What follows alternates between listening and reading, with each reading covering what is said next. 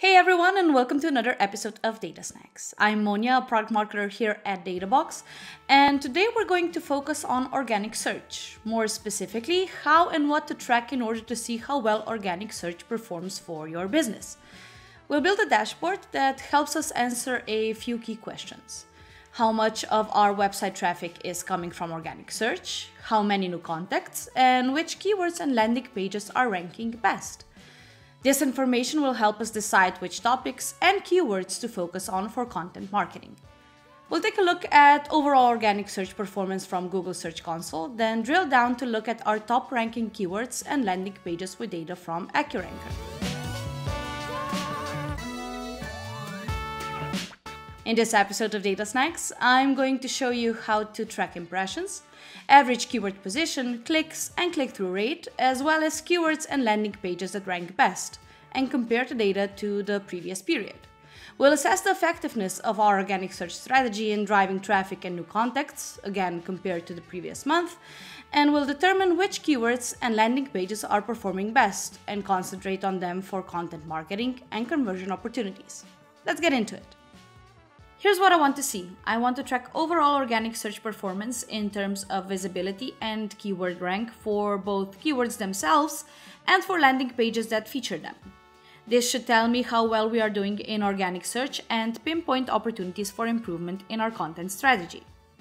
To do this, first I'm going to the Databox designer, then to the metric library, selecting Google Search Console from the data sources, and dragging and dropping the Performance Overview Advanced table to my data board.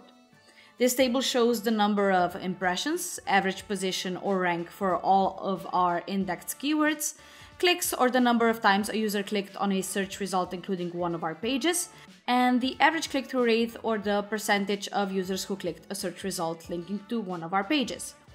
So what does this mean for our content strategy? Our organic search performance this month is a little down from last month. But if you change the date range to year to date, you can see that we've made some significant progress since last year. Our average position is still a little low, so we need to keep reviewing and improving our content strategy to raise the profile of our strategic keywords. Now let's look at individual keyword performance from AccuRanker.